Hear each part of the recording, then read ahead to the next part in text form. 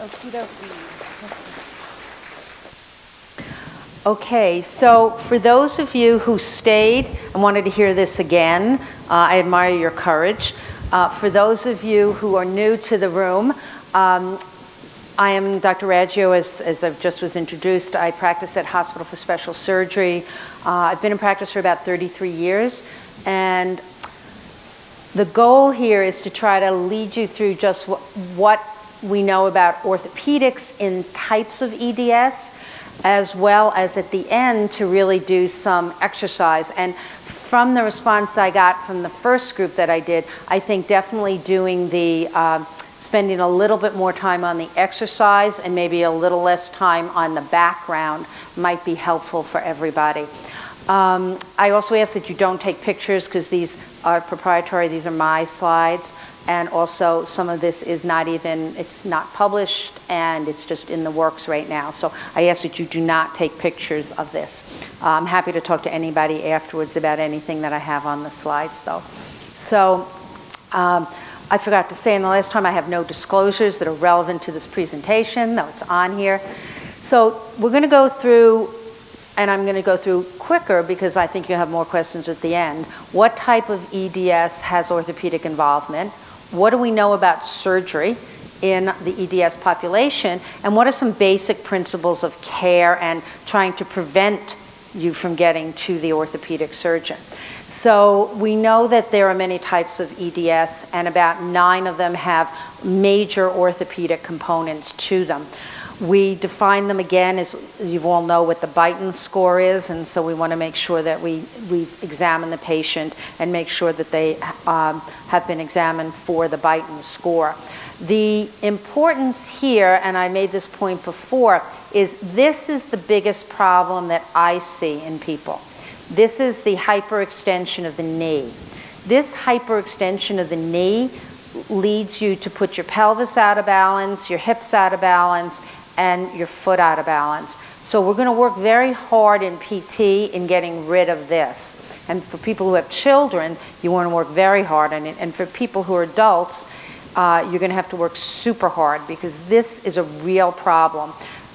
In children, if you allow them to go into this position all the time, they will actually grow their bone so that it's growing in that position. And so then as an adolescent and an adult, it becomes much harder to correct with just physical therapy because you have overstretched the ligaments. And as you know, ligaments are what hold bone to bone. And you've overstretched the joint capsule. That's what's around the joint itself. It's kind of a balloon. You've misshapen the ends of the bone through cartilage. That's the soft stuff that's at the end of our joints. And that's not good. And so you definitely want to be very aggressive at preventing this. And you want to have what we call a soft knee.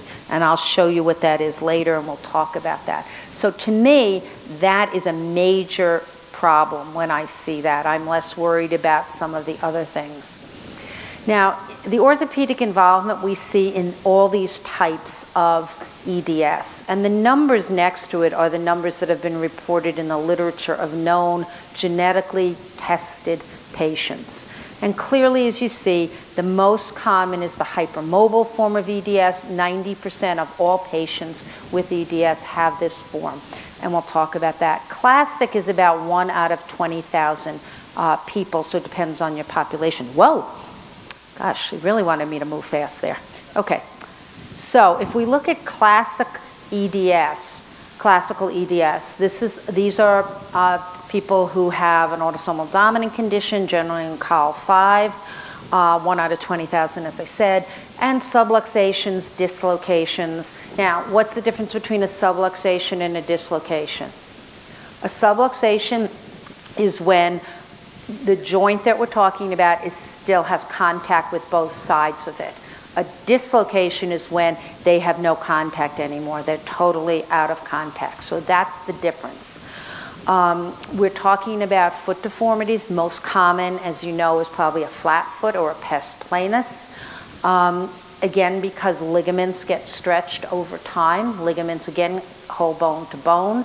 Tendons are what hold muscle, the bone, just so we're clear on what we're talking about. And of course, scoliosis, which is a curve of the spine that brings you sideways. So those are some of the common features. And, again, these are not, you don't have to have everything, but you have to have many of this. And clearly you have to have the mutation. So here are, oh Lord, here are the features that were reported in 2013 with patients with classical EDS.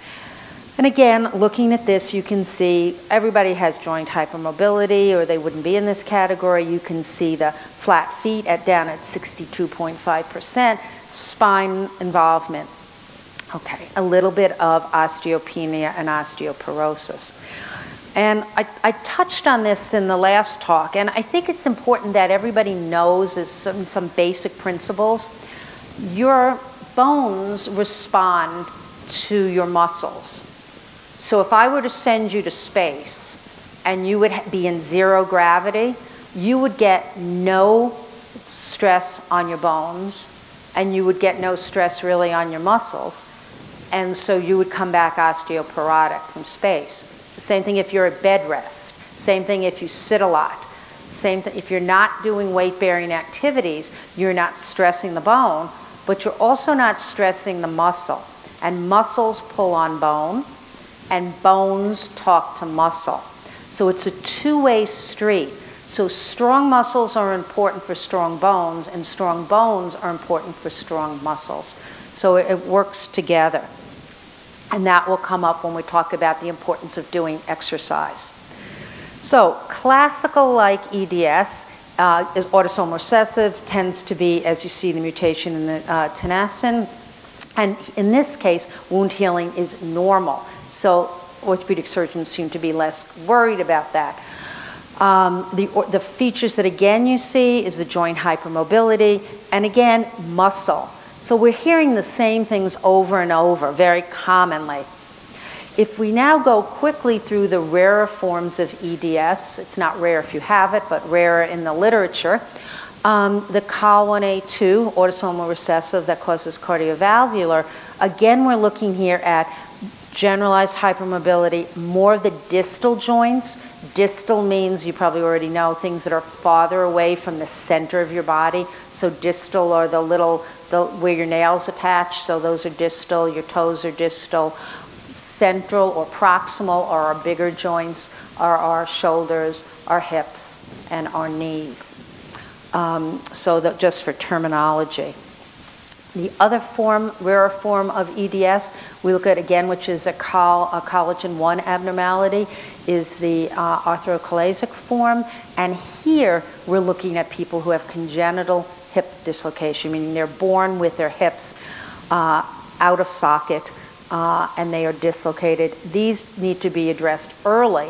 And the key for the orthopedic surgeons, if there's any in the group here, or the pediatricians and parents, is that it's recognized as part of a larger picture. Because what will happen with these children is their hips will be difficult to maintain reduced. And they'll go through a lot of treatment. If you know from the beginning that you're dealing with more of a syndromic form of a dislocated hip, you're going to be quicker to do more surgery earlier, which in the long run is going to be more helpful probably to the child. This is also the type of EDS that can also look like osteogenesis imperfecta, because you can see it's associated with about 22% of fractures, Wormian bones, which is just a specific way of looking at the bones of the skull look, as well as dislocations. So again, this differential, and as you know, osteogenesis imperfecta also is a collagen 1 abnormality, so it's a spectrum, and this is really important to make sure that we figure out where this patient falls and examine the whole patient, as again you'll see me mention later, but important when your child is first diagnosed. Next we come to another form of EDS that has the orthopedic involvement. You can see the list is getting longer and longer, the blue side. And this is kyphoscoliotic. Well, it's a no-brainer because kyphosis is round backness, scoliosis is a curvature. So clearly this one was named almost for orthopedics. And these are two genes that are affected with it, the PLOD1 and the FKB14. So again, you can see hip dislocations. It's a very recurrent theme here. Contractures. The importance of these are that for the orthopedic surgeon or the young family or the pediatrician is that when you see any of these signs that appear in blue, and you say, I have 3 or 4 things, you then have to say, I need to get genetic testing on this family. You don't want to treat as an orthopedic surgeon, and you don't want to be treated as a patient with blinders on, because then all you're doing is treating 13 or 14 different signs and symptoms and never realizing it's all part of a big picture, which means you could have A, predicted some of this, B, if you knew this, hopefully you could have done more preventative things like the correct physical therapy, correct bracing, and not just follow your tail around. And that's really important. So that's why the lists are important, just to see, does my patient or do I fit in any of these? Next, we come to another rare form of EDS called the spondylodysplastic form. And again, you can see all the things. Again, we've got osteoporosis in 30% of the patients reported. Again, fractures. So I know years ago people said to me, nobody with fractures could have EDS. People with EDS just don't fracture. And I was like, that's just not right. That's not right. It doesn't make sense, and it's not right. And fortunately now, these articles that have come out in 2017 have some solid numbers that we can actually use. I know Dr. Graham years ago said they could fracture. I took him at his word, and I believed him, and he was right. And I think that that's really important. But for us, especially in the United States, we're often confronted with children who are born, babies that are born that have fractures. And the question is this abuse or not? And when you're trying to figure it out, it's very important that we're just not thinking of the obvious, osteogenesis imperfecta, which is a brittle bone disease, that we are thinking of all these other genes and looking at the EDS panel, because I think we do miss some of these children, and it's very important. Next, we get to another rare form, musculocontractural, and again, now you're seeing what, at least for us in the orthopedic realm, is kind of counterintuitive. Everybody was always taught, oh no, you have EDS, you're loose as a goose. But no, you can be born with a club foot. That's what Talipes equinovarus, TEV, stands for, which is not just that your foot was positioned incorrectly in utero, but that there was a real developmental stop point in the development of your foot, such that the foot is in a severe position and needs to be corrected, most commonly with casting, but in syndromes, often with surgery. So again, the importance of figuring out, is there anything else going on with my child, is important to know. So I'm a real proponent of genetic testing. Okay. Next, we get to the myopathic. Myopathic means muscle. You know that already. EDS. And these are people who have delayed motor development. So some of these children might be children that end up in neurology because they haven't walked by the age of 15 months. They don't sit up by the age of 8 months. They're very low toned, so they're just kind of sitting like kind of a rag doll. And they are very loose in their joints. And you say, oh, they're just an unknown myopathy. They're just an unknown hypotonia. Again, I think if we start looking at these children more carefully, we're going to pick up forms of myopathic EDS. And so, again, this is an awareness for all of us who are in practice to think about this. Then we get to the 90% of everybody, the hypermobile EDS. We don't know the genetic etiology. I doubt it's going to be one thing. I think that there will be many genes that probably will be found. There will be modifier genes, and I think in a couple of years, God willing, instead of having a category hypermobile EDS, we will have 5 more categories, which we'll be able to put up and help people. Because the more we know, the easier it is to help. And what I mean by that is then we're able to say this surgery works well in this situation, but doesn't work well in this situation. The people that have this mutation don't do well with this, but do very well with that. I think that's really the key. It always reminds me of, I tell people is, if all of a sudden I said to you, okay, you're going on a trip and you think you're heading to Michigan, in December, and so you've packed your Parker, and the next thing you know, you get off the plane and you're in San Diego, and it's, 80 degrees, and your Parker is of no use. It's the same thing in medicine. We really want to have the right stuff in our suitcase so that we can be helpful and have things that we can pull out in the right conditions. So I think that's going to be important. So moving on, so as you know, hypermobile EDS, recurrent joint pain, joint dislocations, scoliosis, lordosis. What is lordosis? Lordosis is when you stand, your hiney sticks out a little bit more.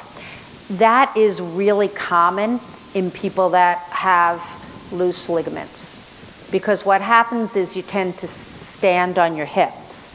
So what you do is you stand so that your knees are back, but you stand forward like this on your hips so that you really don't have to use your muscles at all. You're standing forward. That forces you to stick your back out like this, and that increases the lordosis. That increases your back pain. That weakens the abs. That makes you roll in. That makes your rhomboids weak. So now you're like this. I'm exaggerating, but that's what happens. And then you complain of pain, and someone says, oh, I can give you a shot here, or gee, let me fix the knee. And then you are fixed, but you still have pain. You're not going to get out of pain until you get into balance. Until your body is balanced, you are going to be in pain. And we're going to talk about the principles of balancing your body in the last few slides that we will have. And we spend a lot of time with that. The other thing is proprioception. And proprioception is where you feel yourself in space and time.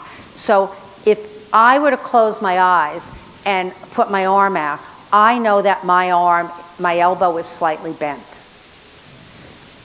People that have EDS seem to not have as good proprioception. And they can hyperextend their elbow, and I'll go, are you hyperextended? I'm not quite sure, I might be. You don't have that sense of stop, I shouldn't go that far. Whether that's something that happens because as a kid, you always went that far and that's your normal, quote unquote, whether there's something innately different in the nocioreceptors, the things that are in the joint, I'm not sure. But it definitely is a reality, and definitely sometimes by putting orthotics in your shoes, you get better feedback, and so you walk better, so it all fits together. So you need to be aware of that, because what that means is you need to use your eyes to balance your body, and we're going to talk about that. You already know, I'm sure, EDS, more common in females than males, at least reported EDS. So those are the major types of EDS that have orthopedic involvement. It doesn't mean that if you don't have that type, you never have to see an orthopedist, but those are the major types in looking at the literature that just came out. And this data is from 2017 and 2013. So now let's look at the surgical outcomes, because people always say, well, okay, doc, if I have surgery, am I going to get any better? I mean, that's the goal. You want the patient to feel better and to have a positive outcome about the surgery. So to do this, I looked back, and I had a good student over the summer, and we're still in the midst of this. So this is really not even hot off the press. This is kind of like in evolution. And we're looking at what do we need to collect? What data do we need? Because all of us in the room have to realize that we all have to follow certain forms. It is important that the patient have a full physical examination. There is nothing worse than looking and finding out someone had shoulder surgery and the doctor didn't realize that they're walking really crooked because of their knee and not putting everything together, because you're not going to do well. You know, if you're walking around with a large ligament discrepancy, someone's fixed your shoulder and you're trying to walk around in a sling like this, you're going to put forces on your body that you shouldn't do and need to be addressed pre-operatively, okay? So if someone has told you need surgery, what we normally tell the surgeons, if you should think someone with EDS or hypermobility needs surgery, you need to go home, lay down, and think about it. Okay? After you've thought about it, figure out, do they need surgery right now, and what's the outcome going to be? Or, more than not, what they need is a good physical therapy program, really get them strong as can be, then you might need surgery. Okay? Then you're going to be in better shape. Most likely, the first line of defense should not be surgery. And that's how I was taught, and that's what we try to impart on to others. Clearly, there are exceptions, but that's a general principle. So when you go to a doctor, you want to have a full physical exam. You obviously want to have the bite and score. You want to know, the doctor needs to know this, and they need to test you for your strength, for your sensation, for your tone. We clearly go through a full history, looking at dislocations, soft tissue injuries, bracing that's been done in the past. And bracing people look at as like a bad thing. You know, bracing, I had a brace. I mean, people even say it like meanly. I had a brace. Did you have a brace? And it's like, no. Bracing, I call them assistive devices. It's allowing you to function better. And that's what a brace should be.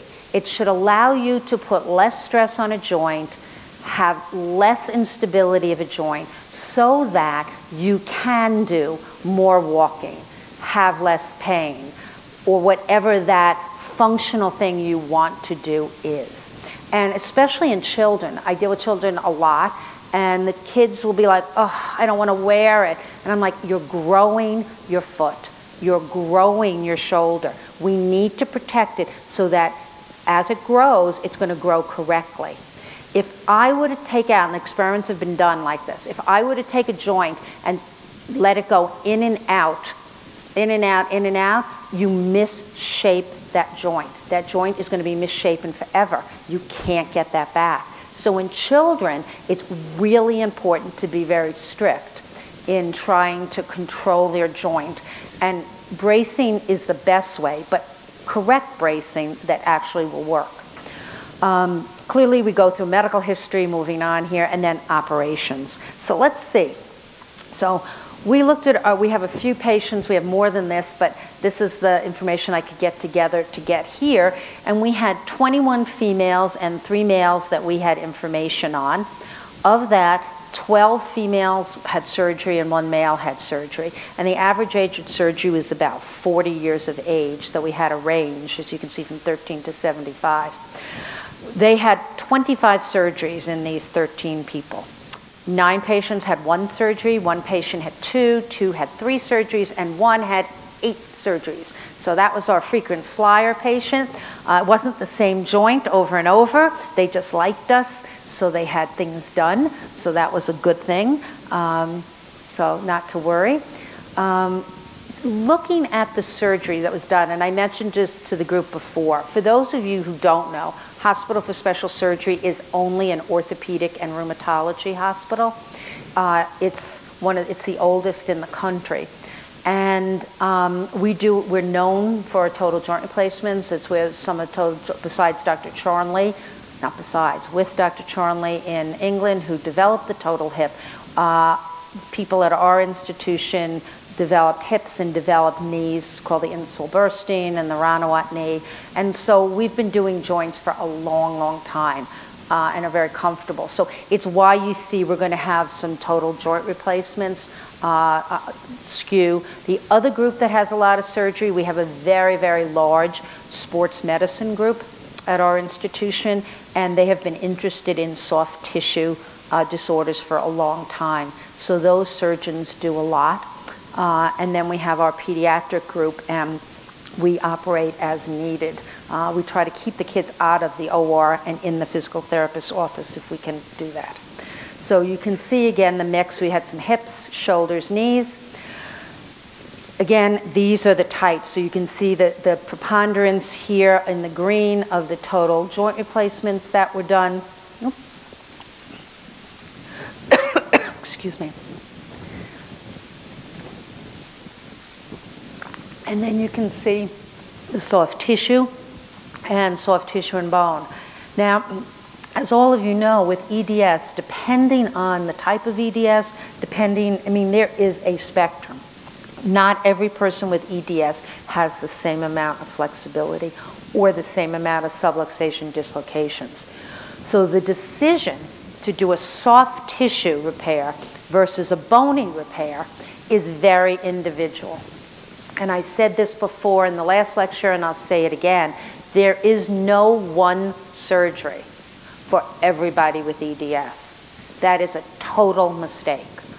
You have to individualize it. You have to look at what's the issue in the joint itself, what is the quality of the tissue in this person, meaning are they super lax, have they had other dislocations, what's the whole gestalt.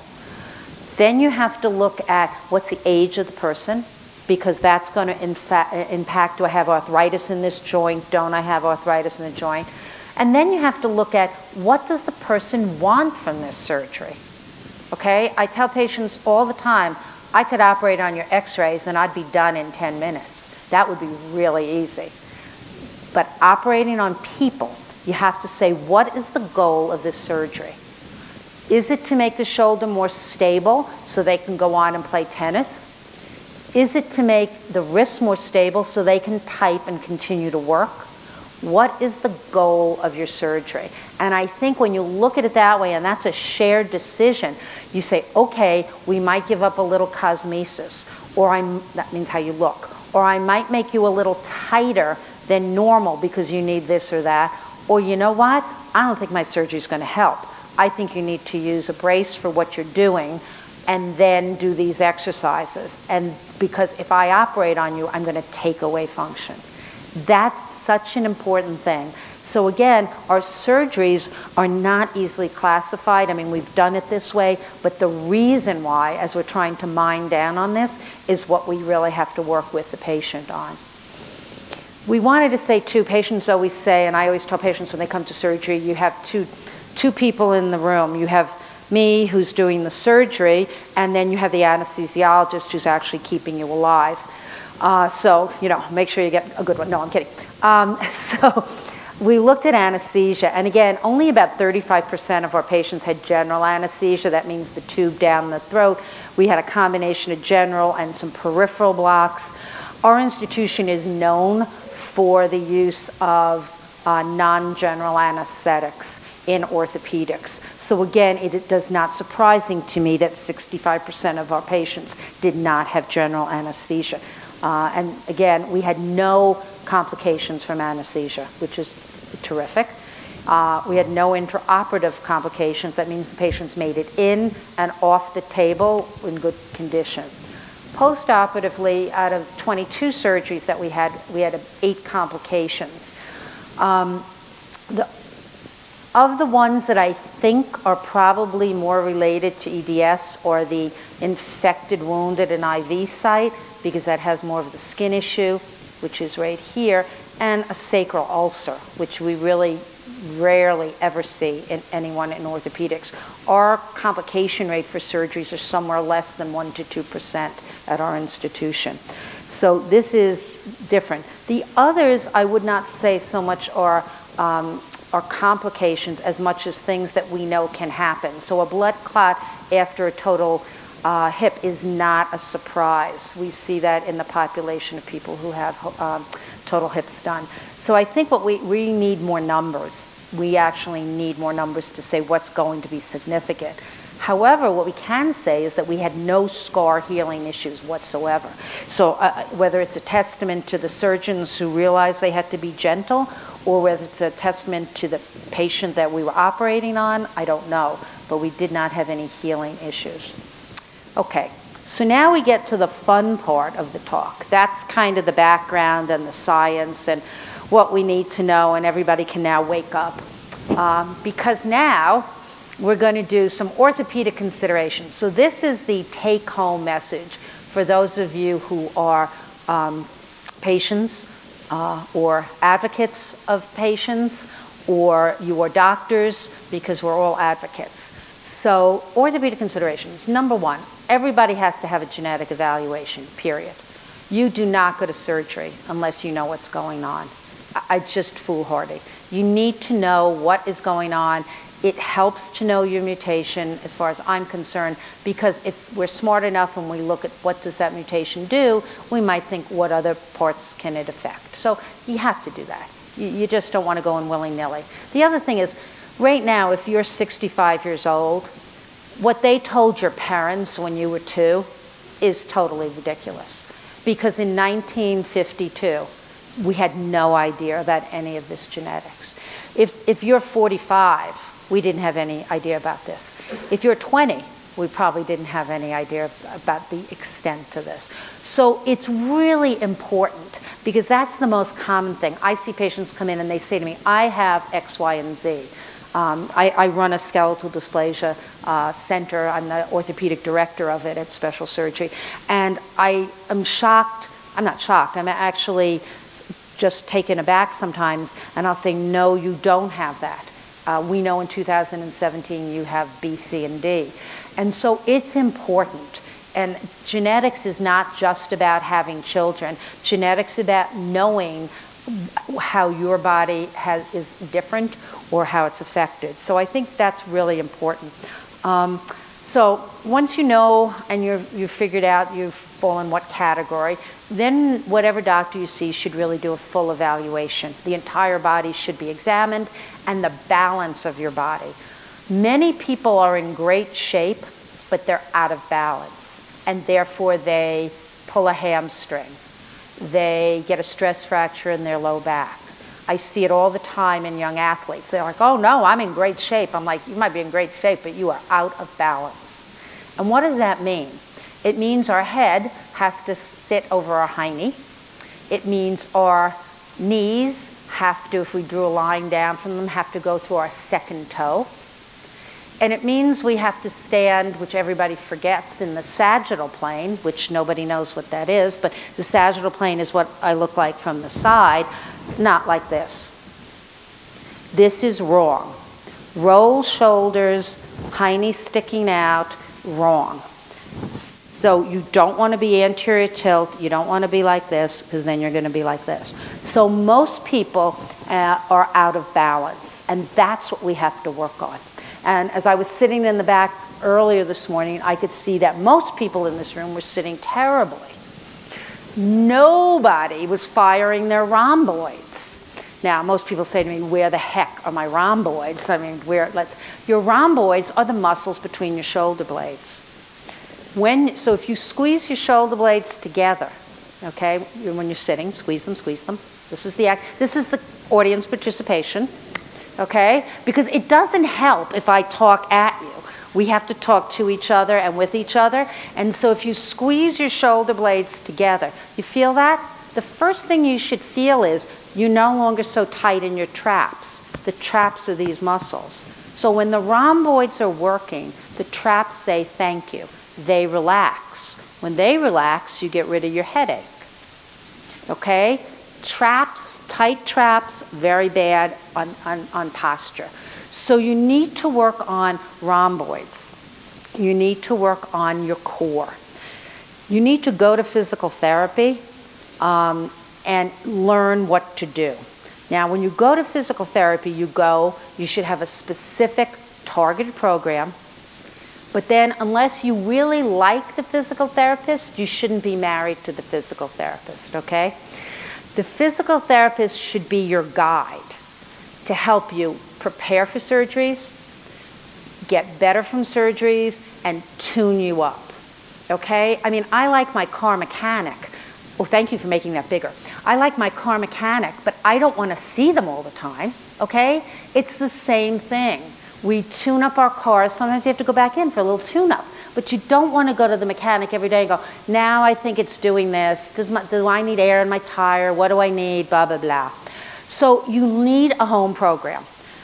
You want to have realistic outcomes. And I say this, what do I mean by that? Surgery is not going to make you better. Surgery is one of the things in the whole continuum to get better. So you do PT beforehand, you might do nutritional things, whatever you're going to do, then you do the surgery, and then you work hard after the surgery in getting yourself better and taking advantage of what the surgery is giving you. But surgery is not the end. And I think that's where surgeons don't tell that to patients at all. I can tell you, surgeons say, oh, you'll be fine in 6 weeks. Don't worry, you'll be back to work. And it's like, what? I can't even get out of bed after 6 weeks. This isn't, I don't feel better. Because surgery is one piece of the picture. You have to do lifetime exercise. Just like brushing your teeth every day, if you have EDS, you must exercise correctly daily. Everyone should have a home program. If you're someone in this room who's over 50, you better start exercising too, because you have to do exercises. It's not just unique to EDS. It's any chronic condition, aging, anything. We need to keep our body in the best shape it can be. Most of us get away with using only 50% of our muscle mass every day if we have nothing else wrong with us. Once you get a hit of anything, an injury, aging, EDS, osteogenesis imperfecta, that lowers. And so you have to work hard, and you can build your muscle up to work at 100%, and you will do better than the average bear, as we say. So everybody should have an exercise program. Okay, so here we are, don't panic. What is an exercise program? What is that? Okay, exercise program, who has that? You need, every day you do weight-bearing, you do strength exercises, you do something aerobic, and then you do some flexibility in limited quantities. So how many people here have exercise programs that they do? And they really do great. So you guys are way ahead of it. So now the question is your exercise program helping you? And that's what you have to figure out. And so how do you figure that out? So here are some principles. Number one, you should be doing closed chain exercises. Closed chain exercises mean that there are no joints flying in the air. That when you're doing upper body work, your feet are on the ground, everything is supported. That's number one. Number two, the goal of exercise is you want to create some flexion in your joints. You want your joints not to fully extend. And when I get a kid, I can really develop this as they grow, because I can really get them not to fully extend their elbows, not to fully extend those knees. You should never stand with your knees extended. You should always be standing with your knees slightly flexed. That means slightly bent. That is really, really important. Never use full extension. So when you're doing exercises, if your physical therapist or you are letting you come out straight, that's wrong. You should only come out to have your bent. Everything should be done so that you are coming in and out in that control plane, slowly out and slowly back. Most people are like this. Do, do, do, do. That is not exercising. That is creating a wind, okay? Exercise means you bring your arms in slowly. The muscles are now working, the concentric muscles are working.